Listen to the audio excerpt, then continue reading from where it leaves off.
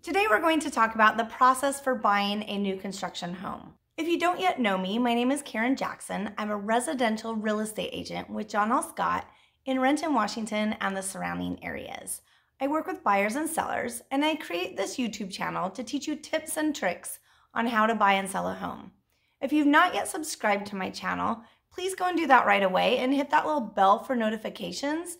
It will then notify you of any upcoming videos. So let's get right to it.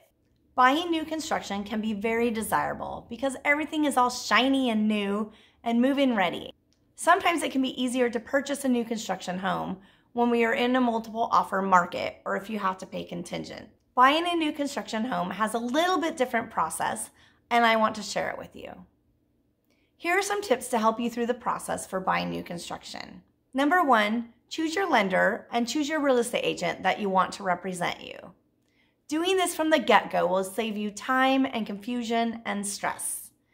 Every site has a site agent who will be there to help you, but without a doubt, you still need your own representation. Watch my video on buying a new construction home and why you need your own agent to represent you.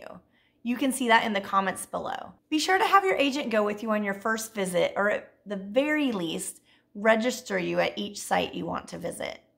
Some builders refuse to pay your agent's commission if you do not sign them up as your agent in the beginning. Builders have their own contracts and have very strict guidelines. You need to have someone who is watching out for you. Most of their clauses protect the builder.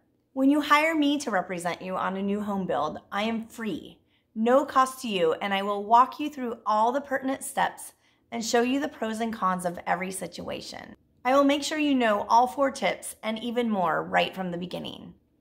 Tip number 2, know your budget.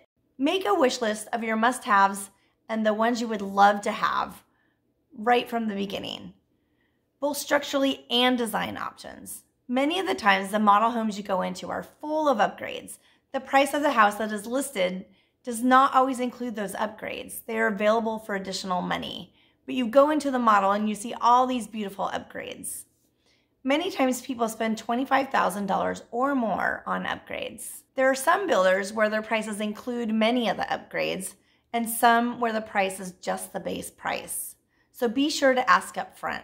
You will want to be sure you get a list of the standards included and the upgrades available. It is sometimes a bit overwhelming to see the beautiful model all staged, full of upgrades, and realize how much all of that will cost to make yours the same. If you have an idea of what you would like up front, it is easier to stick with your budget.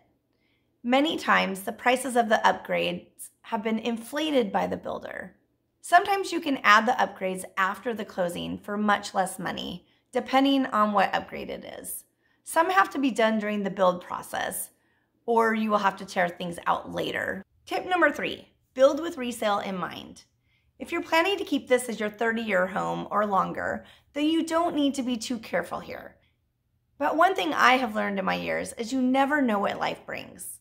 If you're planning to keep the home for the shorter term, you might want to be careful on over-customizing or adding specialty items specifically to your taste. You typically don't get your money back out of these upgrades. If you're going to love and enjoy it, then it is all worth it, but you just need to be aware that these are for you mostly. Also be careful of being too trendy.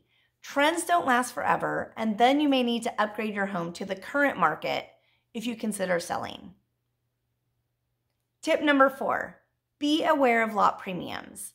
The builder has lot prices built into the price of the home, but many times for a corner lot or a view lot or an end lot or a larger size lot, they will add a premium cost, which adds to the price of the home.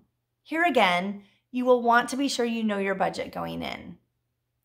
And also, thinking resale again, a lot premium doesn't always transfer over at the time you go to sell your home. A bigger lot or a corner lot is more desirable usually, but depending on the market, it doesn't usually add the same premium price as it does when you buy it from the builder. Number 5, hire a home inspector. Most builders do not encourage home inspections, so the site agent typically will not offer this. The builders have to go by building codes and get permits signed off with the county or city, but sometimes items get missed in that process or not installed correctly. Sewer pipes get crushed in construction, Water is in the crawl space and nobody knows about it. An inspection is typically done at the time of your final walkthrough. You can hire an inspector to help you with that walkthrough to be sure you do not miss anything. It is worth $500 or so to catch potential issues. It could cost you more later if something is missed, or it occurs after you move in, or after the warranty expires. Or when you go to sell, that buyer will likely have an inspection done and it would get caught then. In order to have an inspection done, you will need an inspection contingency in your contract from the beginning. If you're ready to get started on buying your new construction home, fill out the form listed above. The link is also below in the description, as well as a link for a list of available new construction homes in King County. Be sure to subscribe to my channel for other great tips, and thank you so much for watching. I will see you next time.